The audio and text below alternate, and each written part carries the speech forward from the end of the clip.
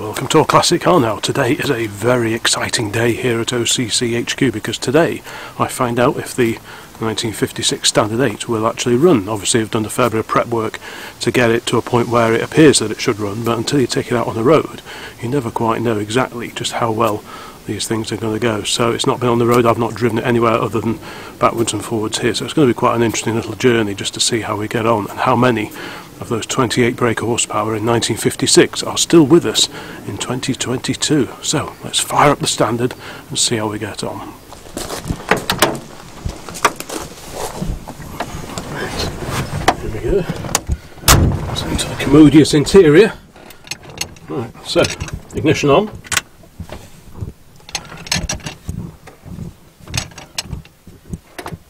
I did run it earlier on, so shouldn't need any choke.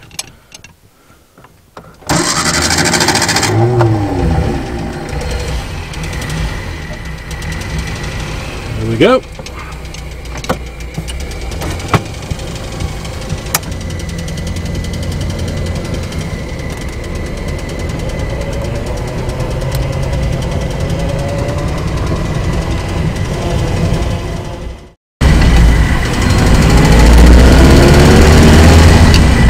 Oh, we've found some quiet roads, so let's just have a look to see how the old girl does.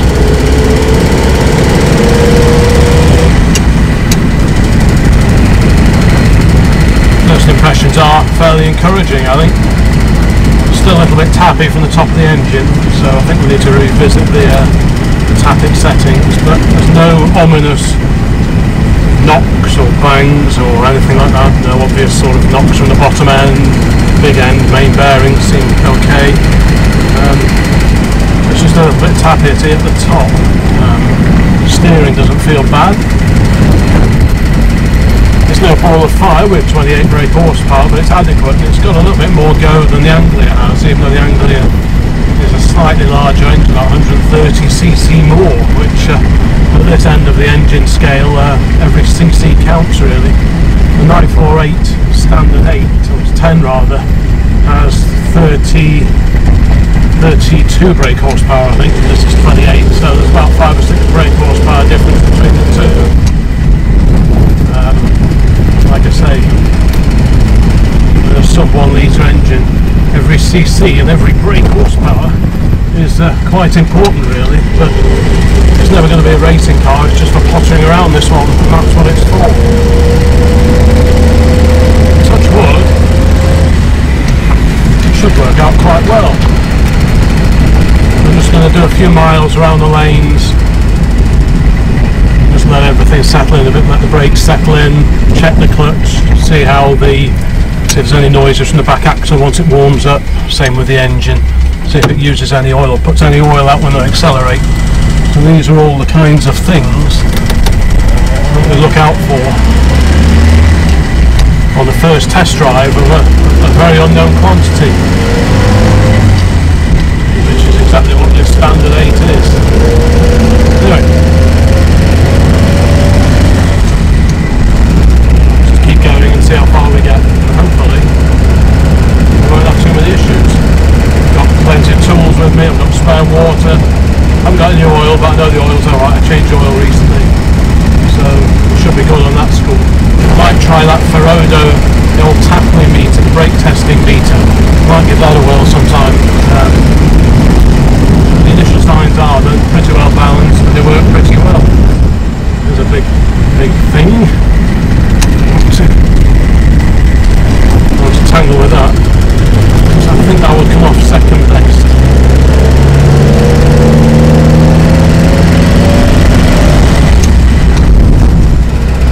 Gears are quite precise actually, quite snickety, which is quite nice. It all feels very mechanical, it's not mushy and all rubbery like on a modern car. It sort of feels, you can feel it going into the gears, which is nice.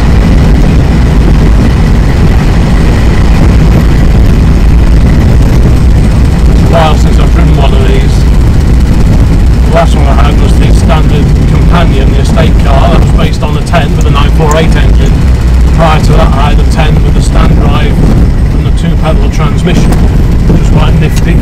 So this is actually the first time I've had a Standard 8 on the road. I mean the Standard Standard 8s first came out in, I think, 1952. That's when they were launched. And compared to the Anglia, it's like night and day really. The Anglia became the top 103 and was sold alongside at the same time as the Standard 8 and the 10. The two of them couldn't be more different really. This was a clean sheet of paper in the early 1950s. Whereas the Anglia, the top 103, it was very much a pre-war car that just happened to be built in the 1950s. The Anglia and the Pops, they had 3-speed gearbox, side valve engine, vacuum wipers. This has got electric wipers. This has got a 4-speed gearbox, you know, so this was a whole lot more advanced than the little Fords. So the Fords edged the Standard on character, but back in the day, in the early 1950s, this would have been a whole lot fresher design, a lot newer car to drive around in, and aimed at similar buyers. I imagine the Anglias and the Pops were a little bit cheaper than this. Not quite sure off the top of my head what the list price of the Standard 8 was, but I wouldn't have thought they'd be too far apart, because if this was too expensive they wouldn't have sold any, so they must have been comparable.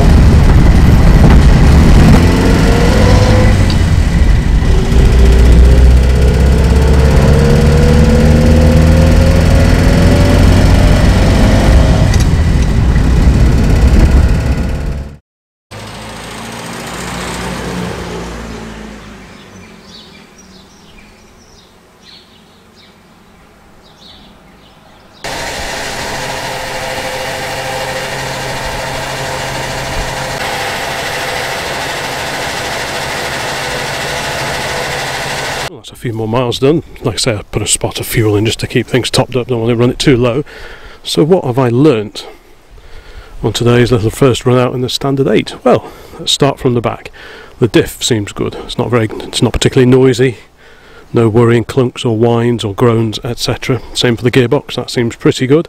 The gear selection is a little bit vague, but that's probably just down to technique more than anything else. Clutch works fine, biting point seems good. Engine is good essentially. It's a little bit noisy at the top, so I think the tappets need revisiting. It may be that there's a bit of wear in the rocker shaft and it's not adjustable out, so I need to keep an eye on that. I don't think it's a timing chain, because the tappeting sounds like it's from the top of the engine, so tappets, rather than the timing chain which is at the front of the engine, of course, so that seems okay. So I'm not too worried there. There's no signs of it boiling up, the brakes work. Yeah, so we're pretty much not far off.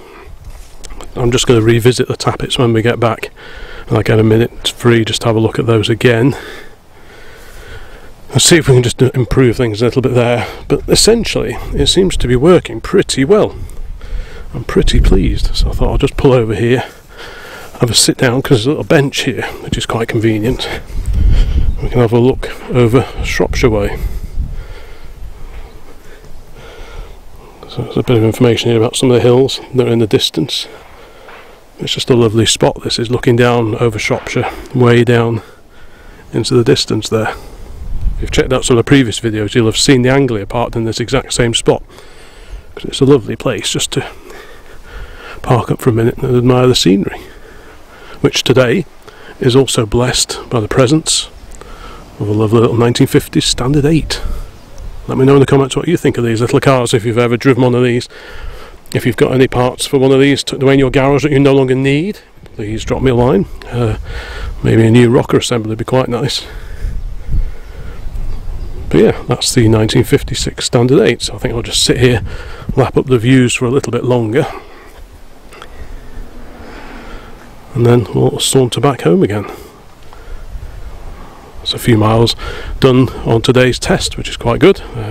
Like I say, before I set off, you never quite know what you're going to be faced with once you take a car for a run, having not tested it before buying it, and you know, there's no test drive or anything like that, because it wasn't quite running right, so there's no chance. So it's a little bit, you're buying blind, especially when you're buying off the internet, and you never quite know how truthful or otherwise the seller is. The guy I bought this from seemed pretty much on the level, I think. It was as described pretty much. There's a few extra bubbly bits which I wasn't aware of, but You know, there's always something, but essentially it seems pretty good. I just need to quieten off the top end of the engine a little bit, and then I'll be really happy. But as you know, I can't be too upset with how things are. Anyway, thank you very much for watching this short video. There'll be more videos about the Standard, the Anglia, the Dodges, and so on very, very soon. So bye for now.